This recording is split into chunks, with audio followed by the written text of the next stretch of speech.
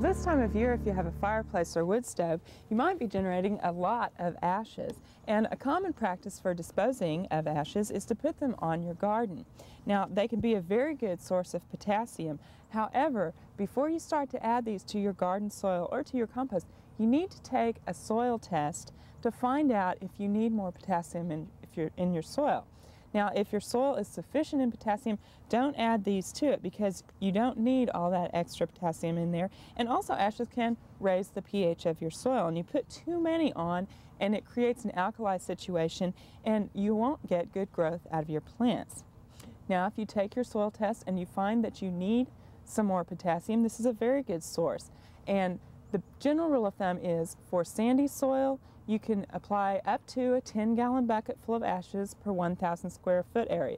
If you have a clayey soil, then you can put up to a 20-gallon bucket of ashes in that 1,000 square feet.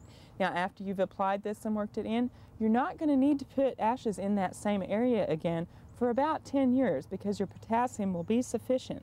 So don't put any of these ashes on your garden area in the same spot every year because your plants will not grow well.